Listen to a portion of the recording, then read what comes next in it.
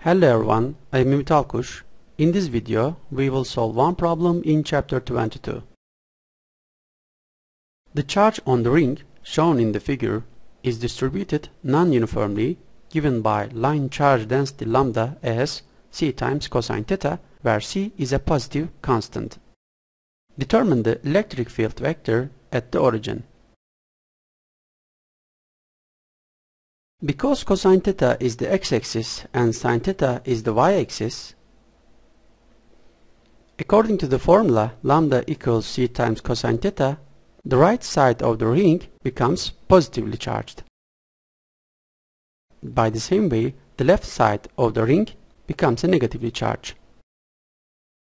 Now let's take a differential charge dq in the differential arc length ds at an angle theta. The electric field due to this differential charge at the origin becomes. By the same way, if we take another dq symmetric to this charge, then the electric field due to this charge is drawn like this. As you see, their y components cancel each other.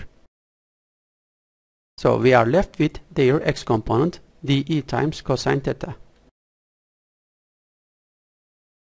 Similarly, if we take a differential charge dq on the negative side, the electric field at the origin due to this charge is obtained as dE times cosine theta. As a result, total net electric field is obtained as 2 times integral of dE times cosine theta. dE is calculated by k times dq over r squared. Since dq is lambda times ds, where ds is the infinitesimal arc length, which is calculated by the formula r times d theta, we obtain dq as lambda times r times d theta. Now we put this value into the integral. Here 1 r's are cancelled.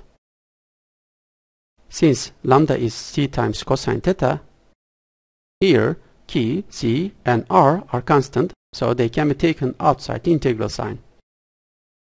So we obtain 2 times k times c over r integral of cosine theta squared d theta. The limits of the integral are negative pi over 2 and pi over 2.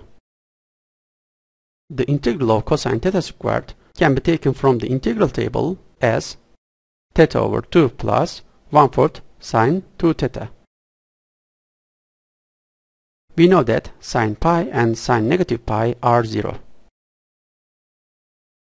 So we are left with k times c over r times pi over 2 minus negative pi over 2, which is total pi.